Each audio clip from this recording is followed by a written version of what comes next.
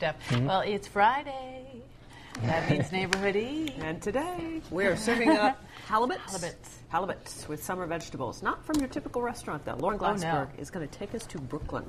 Well, the restaurant we're talking about is really partly a restaurant. It's also a working kitchen that serves a grocery store. And it is also...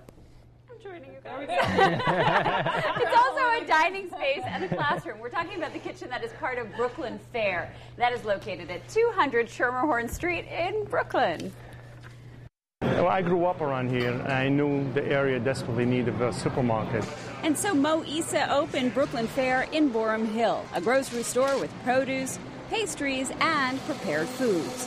When I came in here, I was actually really blown away. Like, the food that they have here is really all gourmet. And that's largely because of Cesar Ramirez. He's cooked in some of the city's top restaurants. And while most grocery store kitchens are hidden away, Cesar's kitchen is visible from the street, and 4 times a week, he opens it to customers for meals and informal classes. We charge $70 per person, and